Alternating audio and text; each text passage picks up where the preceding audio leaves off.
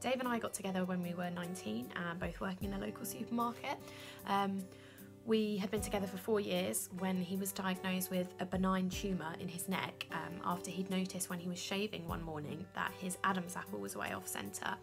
So he had surgery to remove the tumour, and it was only upon the tumour being sent to pathology afterwards that he was re-diagnosed, and we found out that he actually had chondrosarcoma, which is an incredibly rare bone cancer. So it was decided that he would have proton beam therapy, which he tolerated really well and we were feeling really optimistic about. But unfortunately, when we had his scan results back after treatment, we found out that it had been unsuccessful and his tumour was still growing. A few months later, he developed a second tumour on his spine, and from this point things just went from bad to worse. He had 2 emergency spinal operations and a round of radiotherapy, but ultimately any treatment was only going to be palliative, and we knew that we would lose the battle with his mobility due to the tumour on his spine compressing his spinal cord. He ended up becoming paralysed from the chest down, and I became his primary carer. Over the last year of his life, his quality of life just got poorer and poorer, and he died in March 2019, aged 26.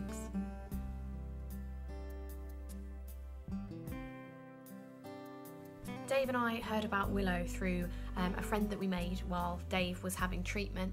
So our friend Dean was also being treated for sarcoma. He had Ewing sarcoma, and he told us about Willow and told us that he'd been granted an expenses paid trip to London to see Les Mis, and he recommended that we should definitely apply for a special day.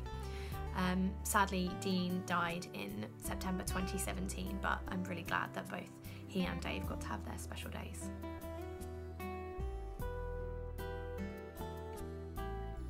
Dave was really pleased when he found out that he'd been granted a special day and what it was going to be, and obviously in turn for me it was just nice to see him actually be able to be a bit happy about something. You know, it was a really difficult time for him, and it was just nice to feel like we had that to look forward to together.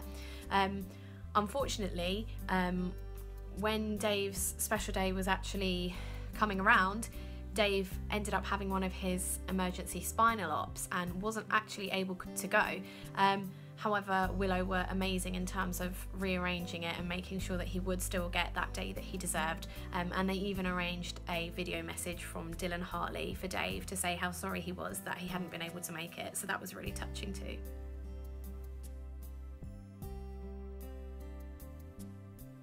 Dave was a massive rugby fan. He'd always followed the sport, and as a teenager he'd played for Brighton Seconds. So his special day was for us to go to Pennyhill Park, where we watched the England rugby team train. We then met them all afterwards, and then the next day we went to Twickenham to watch their game. It was great for Dave, you know, being such a big fan and then being able to get that close to the people that you have sort of followed throughout their careers. It must have been amazing for him. I mean, those who know me, I'm not into sport at all. I really don't do sports, and to be honest, I completely have no idea what is going on during a rugby game, but I just didn't even care. I was just so happy to just be there with him, seeing the smile on his face, making those memories, because, you know, sadly at that point we did know that Dave's cancer was terminal, so just knowing that we were there having that day together and that it would be a memory that I'd always be able to carry with me was really special.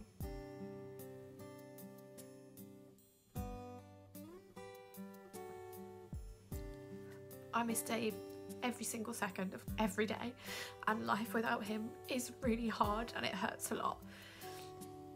But I think what Willow do is, not only do they create a special day that is obviously so deserved for the patient, but they help to create those memories which their loved one can take forward with them for the rest of their life, and that is something that I will do. When I look back at those pictures, yeah, of course I miss Dave and I'm sad that he's not here with me, but predominantly I smile because I'm just so grateful that that was something that he got to do, and that was something that we got to do together.